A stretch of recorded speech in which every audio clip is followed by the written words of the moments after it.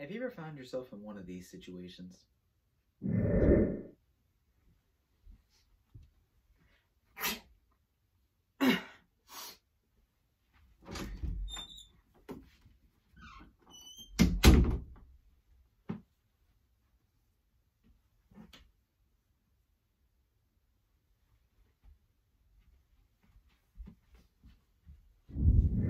You have? Well, look no further. I have a device that will fix this.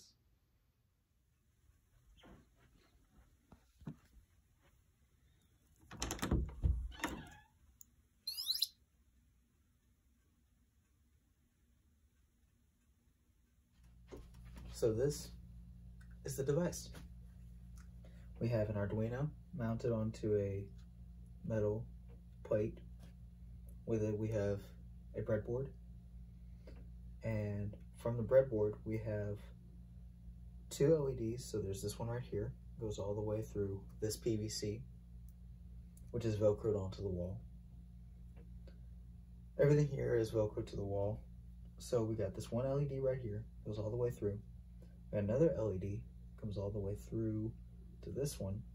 And then we have our thermistor right here, which is attached to the doorknob directly. Oh, and we have the piezo speaker. On the back, we have the battery pack.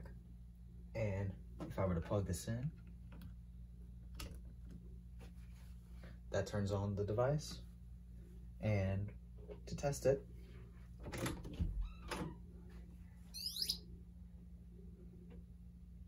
the light should come on, the sound should go off, and that's it.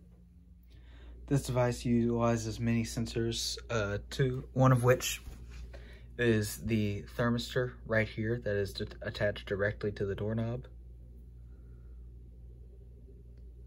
And then it uses a piezo speaker right there. And that is our warning system for when these lights are about to come on.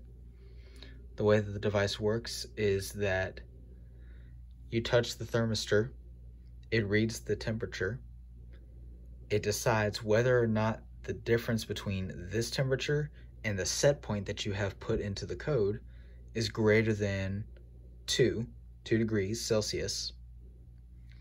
And then once it decides if it is greater than 2 degrees Celsius, it will wait for 1.5 seconds.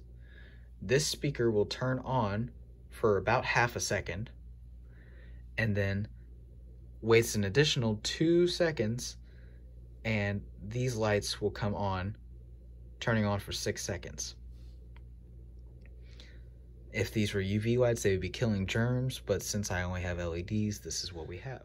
As far as engineering disciplines go, I would say that this device covers a good portion of electrical engineering, as it took several wiring methods to get this to work, and then a form of cyber, because I had to make the code that did this. These were parts that, the only part that was given to me was this, the LEDs, and the speaker, and the thermistor.